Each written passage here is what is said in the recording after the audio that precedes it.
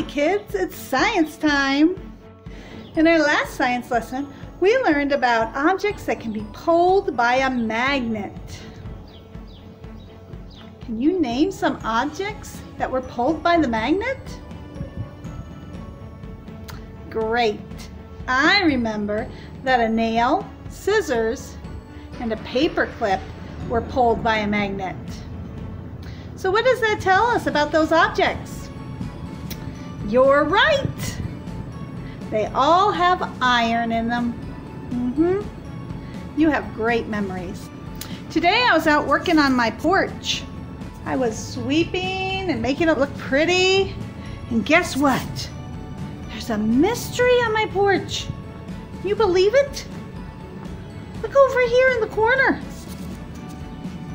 Look at that. What do you see?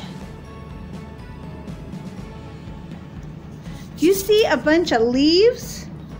Me too. I see a bunch of leaves.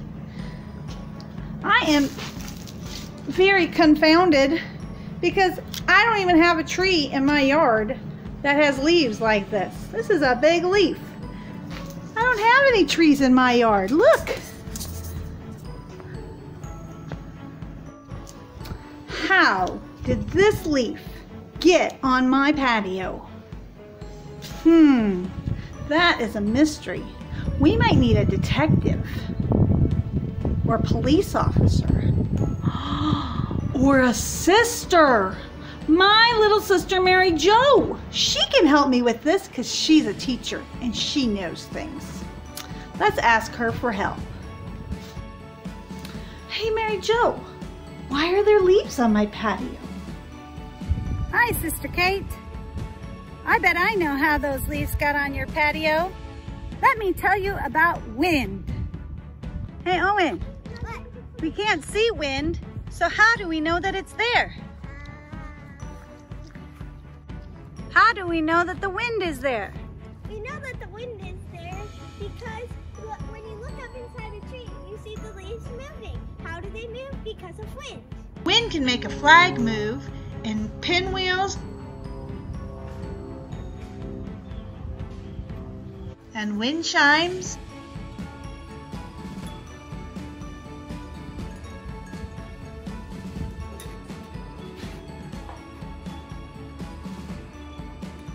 Ready?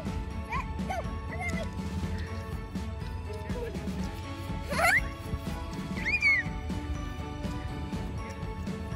And kites. There you go. Wind can also push water and sand to make them move. Today in Rosenberg, Texas, the weather is perfect for observing wind.